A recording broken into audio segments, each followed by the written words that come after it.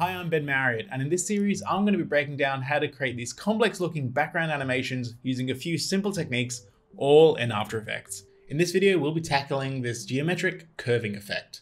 And this project file is also available to download for free down in the description so you can take a deeper dive. So we're starting in a new comp that's 2 seconds long, it's at 4K resolution, so we can do a bit of zooming without losing any quality, and I've just dragged in an image of a color palette here.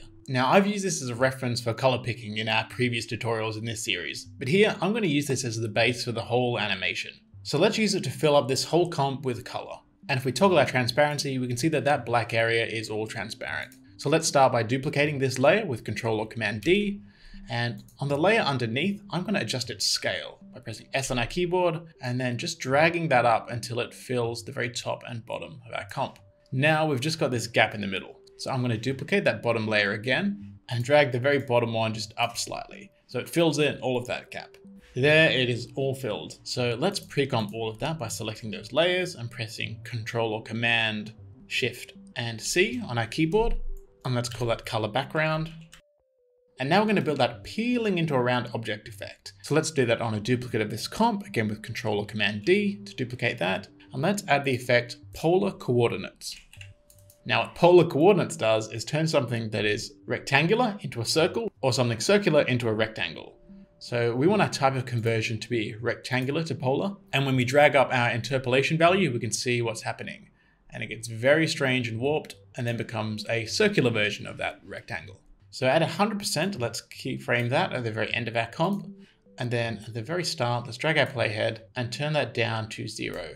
And I want to press U on our keyboard to bring up those keyframes so we can see it goes from 0, warps into a circle all the way to 100.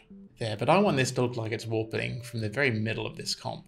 So I'm just going to shift this layer up until it's at the middle. Let's turn on our title action safe grid so we can line that up exactly. There we are. And when we play that back, it has this nice curving up from the edges, which I think is a really nice effect. But we need to do that on the bottom as well. And that's really easy. I'm going to select this comp and duplicate it again with Ctrl or Command D, bring up its rotation with R, and then rotate it by 180 degrees. So now it is flipped over and I'm just going to drag that to the very bottom, aligning that up with the middle again.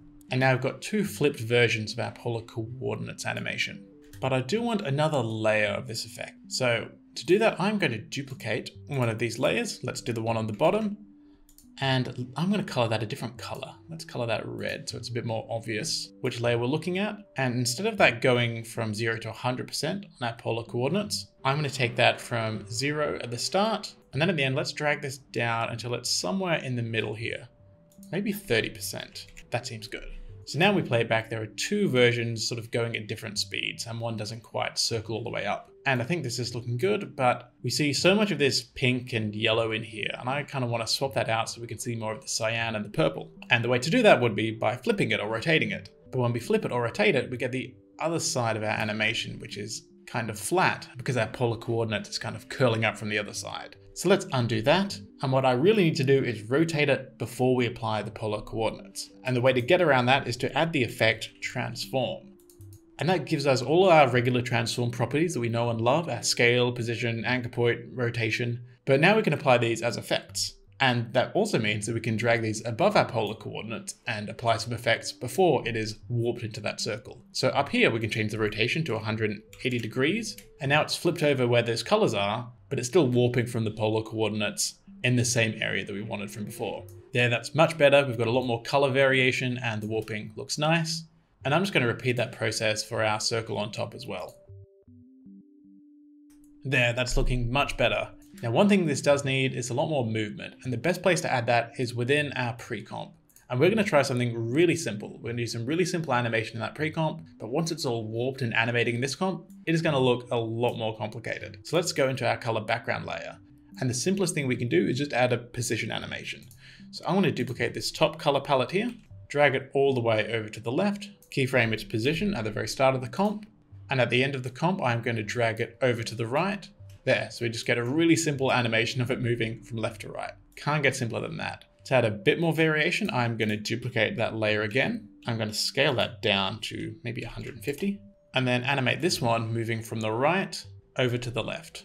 So when we play that back, we just have 2 sliding color palettes here. But if we go back up to our previous comp And if we play it back here in our top comp, there we are. We've added a lot of complexity with barely any animation at all. And I think this looks really cool. And here's what it looks like in our very main comp with our head animation. Check out the other videos in this playlist if you want to learn how to animate the other background effects in this animation.